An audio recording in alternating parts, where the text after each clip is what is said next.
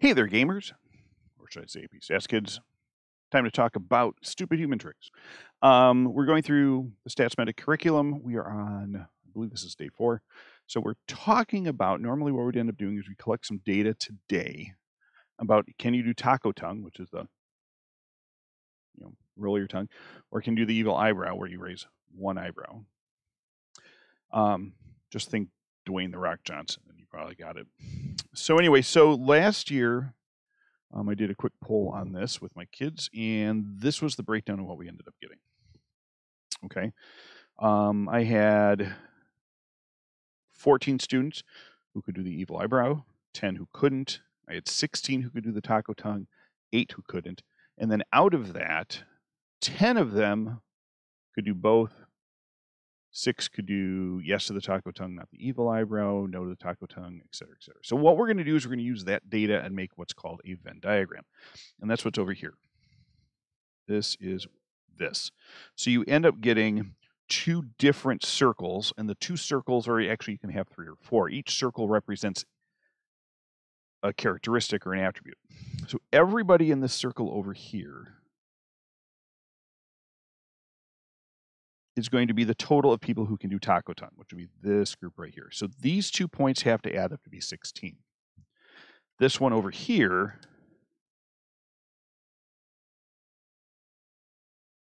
has to be everybody who can do evil eyebrow. So that means that both of these 2 people numbers have to add up to become 14. The people in the middle are both in the purple and the green circle, so therefore they have to be the ones who do both. So those people are going to be right there. So this would end up being 10. Now I have these people can do they can do the taco tongue, but they can't do the evil eyebrow. So there's 6, and so there's my 16 total there. So I've got 10 here. I need 4 who can do the evil eyebrow, but not the taco tongue, and that goes there. So the question is, where does this 4 go? Those are people who can't do the taco tongue and can't do the evil eyebrow. So that means that they're outside of both of those circles, and those are going to be over here. Okay. So let's see, taco tongue I did like this. And evil eyebrow was like this. So those are kind of how those things all match up. All right. Pardon me. So then what ends up happening here is that you can do all sorts of things. So like here, there's no evil eyebrow. Okay, well, that's no evil eyebrow, no evil eyebrow. So that's 10. Okay, you can mess around with that. This very nicely does what this two-way table over here, and that's what this is. So a two-way table.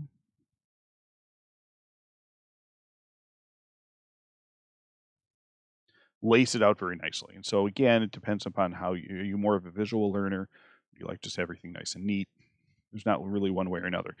These you often see in now these t-shirts where it's kind of like, the different fandoms or the different things. Go from there. So if you search for funny Venn diagrams, I'm sure you'll find something like that. So now what we're going to end up doing is we're going to ask what probabilities are. Now again, remember probabilities are the number of favorable over the number of possible, or the total number. So here, yes can taco tongue. So this is a student from the class. So if we pick one, what's the probability that they can taco tongue? Well, how many kids can taco tongue? We have a total of 16 taco tongues out of the 24. Usually it's a good idea to leave the fraction like this because then you can get a sense of how big the scale is. If you were to reduce that down to 2/3, is it wrong? Depending upon the context, yes, to be honest. So I just usually say leave it as such. Probability that there's no taco tongue. Well, how many no taco tonguers are there? 8. So that's going to be 8 out of 24. Now you could also do it over here. Here's my taco tongue. I've got 4 combined here, so that's 4 and 4. That's 8. What's the possibility of evil eyebrows? Evil eyebrows here. I've got a total of 14 inside the evil eyebrow circle. So I get that. No evil eyebrows.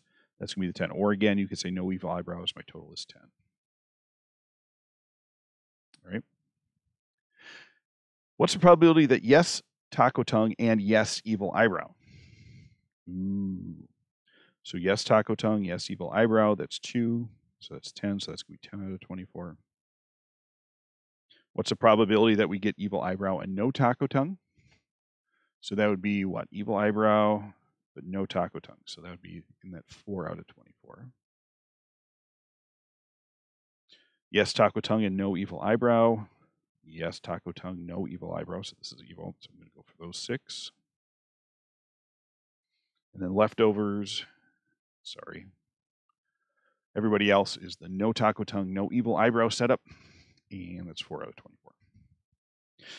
That's usually pretty easy. And actually, to be honest, we teach our algebra kids here at West Chicago up to that. Because it's usually pretty easy to kind of get a sense of where things are going. We're going to talk about what happens when it gets a little messier. Okay, so what is the probability of yes to evil eyebrows?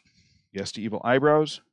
Evil eyebrows was what, 14 out of 24. What's the probability of no evil eyebrows? That was 10 out of 24. Okay, so what's the probability that you get an evil, that you pick somebody who either has an evil eyebrow or doesn't have an evil eyebrow? Okay, that is going to be 24 out of 24. And sure enough, that adds up to be the probability of yes of evil eyebrows and no evil eyebrows. Now the setup for this is the following. You're going to write it down as this.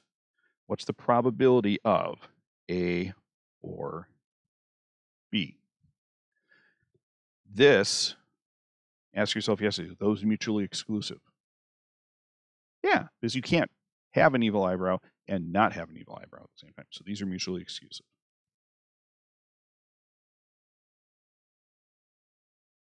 So if it's mutually exclusive, you can just add these together. So P of A or B is equal to your probability of A plus the probability of B. Ta-da! So let's check the next one. Suppose we randomly choose a student from the class. What's the following probabilities? What's the probability of getting a taco tongue? Probability of taco tongue, we said, was 16 out of 14. Excuse me, 16 out of 24. My apologies. Evil eyebrow. What's the probability of getting an evil eyebrow? Evil eyebrow, 14 out of 24. So what's the probability of taco tongue, yes to taco tongue and yes to evil eyebrow? All right, so probability of A or B. So let's see, that'd be 16 out of 24 plus 14 out of 24, which would equal 30 out of 24. Yeah, exactly. That doesn't make any sense. So what's the problem here? Can somebody be part of both of these groups? Well, yeah. Okay. So these are called not mutually exclusive.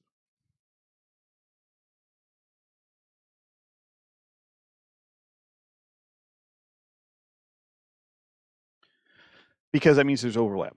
So notice here, we're counting in the 16 taco tongue people. That's everybody in this circle. And we're counting everybody in this circle for my evil eyebrows. Wait a second. This is getting counted. The 10's being counted twice. So what you end up having to do then is that we need to subtract off our 10 out of 24. And so we're going to end up getting an answer of 20 out of 24. So that's going to equal the probability of A plus the probability of B minus the probability of A and B. Okay? This is your general addition formula, which we'll formalize here in a second. But that will work for everything, because if they're mutually exclusive, this part over here is going to be 0. So I have some people who just go through and do that. Some people also ask, well, can't I just go up here and take everybody minus this? And yeah, that's the complement rule that we ended up talking about yesterday. So, you know, there's a whole bunch of different ways you can do it, but it's good to be familiar with everything that's going on. So that's it. My time's up. I need to run to class. We will see you in a few minutes.